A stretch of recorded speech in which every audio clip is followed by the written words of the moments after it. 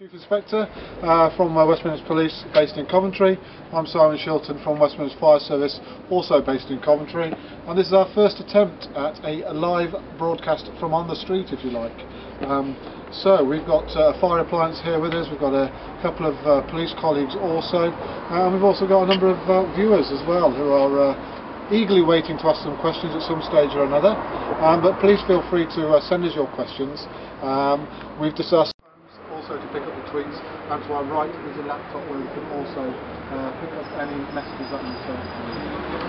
To local businesses in Elsdon that have helped and secured the Wi-Fi connection for us. We really would appreciate any feedback in terms of the quality of the sound and the picture. Say this is the first time we've done it out in the street, and it is important that we get a bit of a flavour as to what the sound's like. So if you could tweet us and let us in the picture. On the side of there you go. So let's just see if we can see you. Okay, this is Pete the doctor. Pete's local officer. When we talk about ASB, we actually mean antisocial behaviour. That's just something that we obviously use in terms of terminology. Also with me, Carl. Carl's local police community support officer. Pete, if you mind stepping aside, just bring Carl in. Carl's also one of the local Elsdon team. Covers the area. Just give us a little bit of a flavour about the kind of things that you get up to on a day-to-day basis around.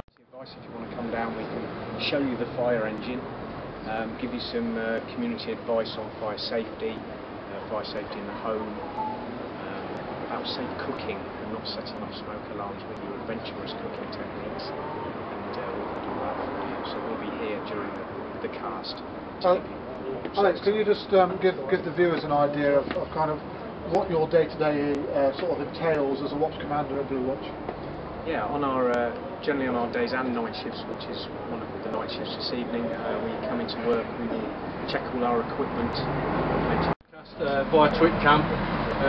So as I say, coventrypolice.org.uk, and we're currently based in Moore Street at Earlsdon Avenue in the main high street. So it's a busy and thriving shopping area during the daytime.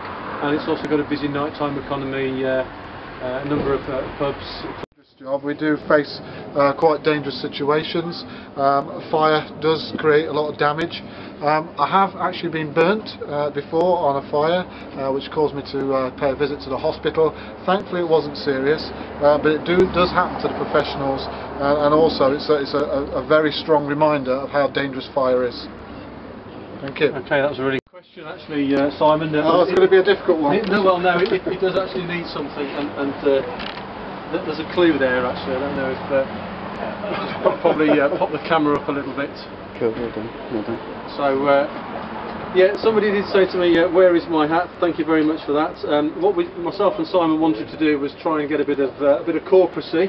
Yes. You know, so we decided not to wear our hats, but yes, thank you very much. I'm just trying to think. That's from Coventry Police, so he can't be here tonight, but somebody... Alistair. Yes, indeed, so somebody's very kindly retweeted that, so yes, indeed. So, I imagine what you're doing. Oh, well, We're on TV. Okay, you're actually live on the internet.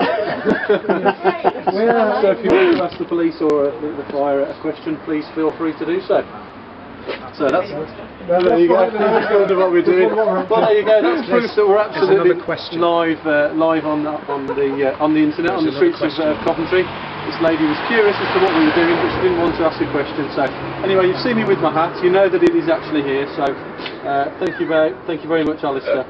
Alistair, what about your high vis? Yeah, okay. Thank you, Alistair. I'm really grateful. I know that you're very disappointed that you can't be here. But seriously, it is a shame that Alistair can't be here because he's done so much in terms of Twitter in Coventry. Last May he held a conference with all of our neighbourhood officers, and I'm really grateful for the work that he's done. As I say, all of the 18 teams are now, as I say, live on Twitter and regularly tweeting. So Alistair obviously know by wearing a high vis with the lights and the setup we've got here in the studio and the outside broadcast, you'll get the reflection off the high-vis jackets and you get a very good picture. Yeah, and it would actually detract from from the good-looking to somewhere in the part of the street. Yeah, indeed. Okay. So right, have we got any questions? Has anybody got 17 viewers at the moment? If anybody wants a shout out, What's the can be crime arranged. rate in Earlsdon compared to the rest of the city? Okay, somebody's asking what's the crime rate in Earlsdon compared to the rest of the city.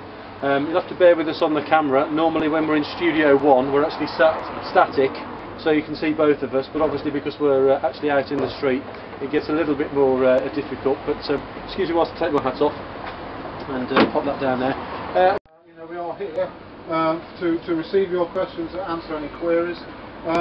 One thing that Kerry spoke to The area that the team cover, but we're always interested in the things that concern you. So as I say, if you're interested in following the Earlsdon team, you know how to do it. coventrypolice.org.uk. We've got somebody watching from around the corner in Earlsdon. It will bring up the types. There's 4 main types. You have carbon dioxide, water, foam and dry powder. These you'll find in the workplace for safety, and generally you will find the relative extinguisher next to or near the appliances that it will work with, as in water.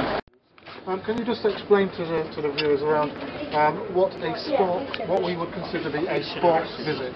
Certainly. Sports visit is where we go into the key stage 2 age range in schools. We bring in fire safety information. We look at working with the school on what they call citizenship. So for Earlsdon and Carl's local PCSO.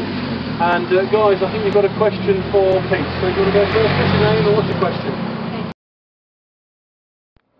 Okay, well we're coming to the end now of our live broadcast from Earlsdon in Coventry.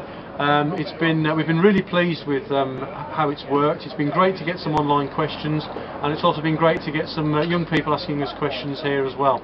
What we're going to try and do is we're going to try and make this a regular event, but we really need you to spread the word about what we're trying to do, both from the police service and the fire service. As I say, it's about community engagement, answering your questions, responding to your needs. We really hope you've enjoyed it.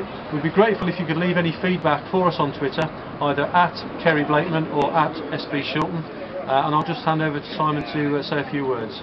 Yep, thank you, Kerry. Yeah, we'd like to say on behalf of the fire service, thank you very much for joining us. It's always a very nerve-wracking time, as this is very new to us in terms of how we engage with you. But as Kerry said, please spread the word if you've enjoyed our broadcast today. We do want to make this a regular occurrence, an opportunity for you to ask us any relevant questions or topics of the day, so that we can answer them. Once again, thank you very much. Very nice to see the local scout group here and to get involved. Really successful broadcast for us. Kerry? Just a few thank yous really. Grateful for Mike from What's On in Kenilworth turning up for us. Grateful to Blue Watch as well for the fire appliance.